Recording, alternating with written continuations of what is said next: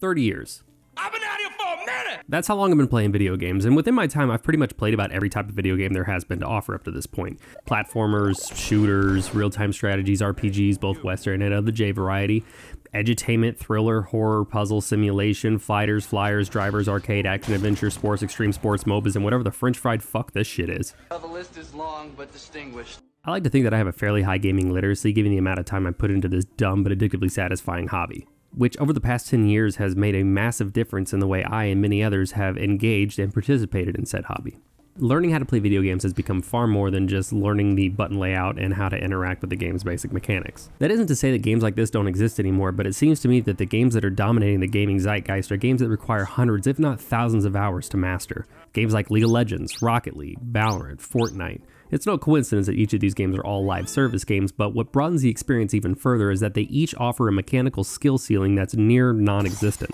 Of all the games that I previously mentioned, with probably the exception of Valorant, each of these games offer what I consider non-transferable skills as far as their mechanics are concerned.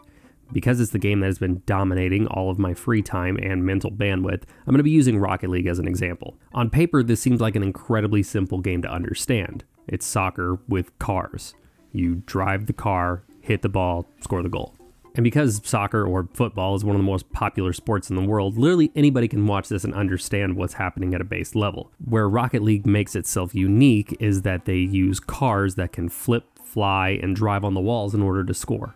If you've ever played a racing game on a console, then you probably understand the basic mechanics of driving a car in a video game. Use one button for the gas, the other for the brake, and using the analog stick to steer. As far as transferable skills in Rocket League are concerned, that's pretty much where they stop. Beyond that, every other mechanic in Rocket League is entirely unique to the game itself, and it requires countless hours of mastery or just even some resemblance of proficiency. Hence why I haven't made a video in over a year, because I'm obsessed with getting better at this stupid fucking game. Which, now that I think about it, relates perfectly to things like video game shorthand or literacy. Almost all games do this, and they borrow design elements from one another in order to create their own thing. It's no accident why things like the A button is always used to jump, or the right trigger could be used to shoot a gun. Because if games are designed in such a way that invite the existing knowledge players have of video games, then it gives them a chance to become far more invested in it versus trying to overcome the initial hurdles of interacting with it. Yet, every once in a while, some game comes along like a foreign language or some shit, and you're up till 3 in the morning watching videos by 14-year-olds, praying to God something's gonna Rosetta Stone this shit into making sense. Instead, you end up wanting to fucking break your thumbs as you watch him strong hand grip a button combination you didn't even think was possible, let alone necessary. My personal grievances aside, games like these are fascinating to me simply from an educational standpoint. No longer are write-ups of guides and walkthroughs sufficient enough to teach someone how to play one of these games. Thus has spawned an entire economy around video tutorials. Pick any game you can think of that meets the high mechanical skill criteria, and I can show you dozens of channels dedicated just to showing the nuances of those games. Hell, it's something I even did when I started this channel with PUBG.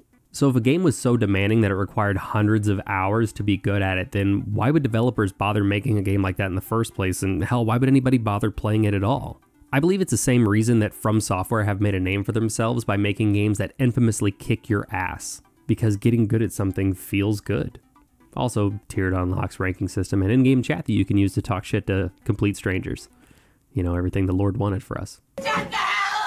Beyond the intrinsic reward of wanting to be good at something, developers are very adept at drip-feeding us systems that satiate and infuriate those horny little pleasure centers of our brains. Winning a match and seeing that ranked up indicator flash on screen might as well be considered a Schedule II narcotic, because that's a high you're going to be chasing until you either quit playing the game or die, whichever one feels like the more logical outcome. And ranking systems are nothing new. Hell, the earliest form of this can be seen in arcades, where your high score would be posted alongside your initials in the machine for everyone to see. Fast forward a bit and you get the 1 to 50 leveling system from Halo, or the bronze to insert highest rank here that we see in most modern competitive games. Ranked ladders in video games are a combination as obvious as lamb and tuna fish. Lamb and tuna fish? Because Lord knows if you're going to make something hard to learn, you got to give gamers a shiny little icon they can flex.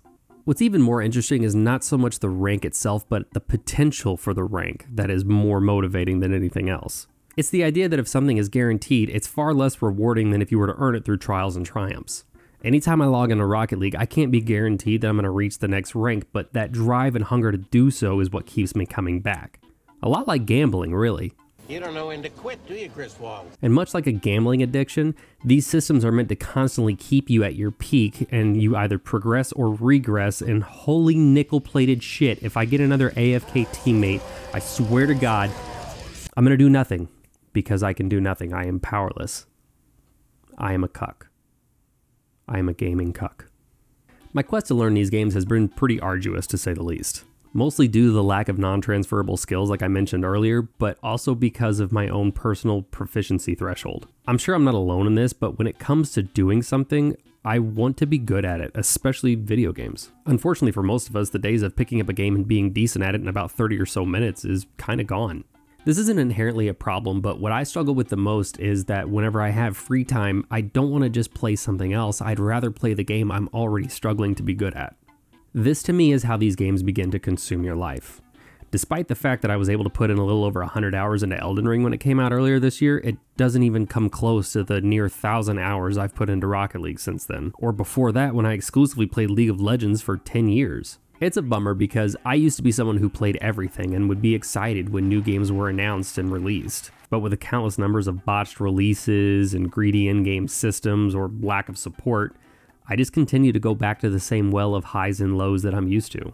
I want to make it absolutely clear, there's nothing wrong with only playing one game or one type of game. I mean, everybody's going to like what they like, and the beauty of video games is that there is something for everyone to find. The real issue here is balance. Making sure that all of your responsibilities are taken care of, that your bills are paid, that your house is clean, your work is done, you've spent time with your kids, you fed your kids, you know, stuff like that.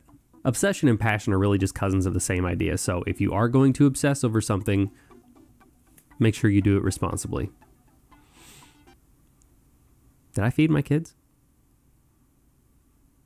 Fuck, where are my kids? Honey? Thank you guys for watching this video. I apologize that it has been a while. A year is a little long to go between uploads. I apologize, but I've had a lot going on over this past year. My wife and I moved into a new house, getting that whole thing set up. She started a new job and really just trying to build out the space and make it what I want it to be for future videos. Now, I do have plans for future videos. Hopefully they won't take me that long to make, but it's going to be a lot of different ideas, things about video games, interesting topics that I think are fun, or just stuff that I want to discuss. It's, you know, hopefully you guys enjoy it as well. I think it's going to be fun and I'm looking forward to it, but, you know, feel free to call me all sorts of names in the comments. I look forward to those as well. Tell me what you like, don't like, what you want to hear. I'm happy to, you know, try stuff out and see what sticks and what doesn't, but occasionally I will stream here to my YouTube channel as well. I do like playing games from time to time, and if you guys want to jump in the chat and talk some shit, bring it on. Until next time, enjoy.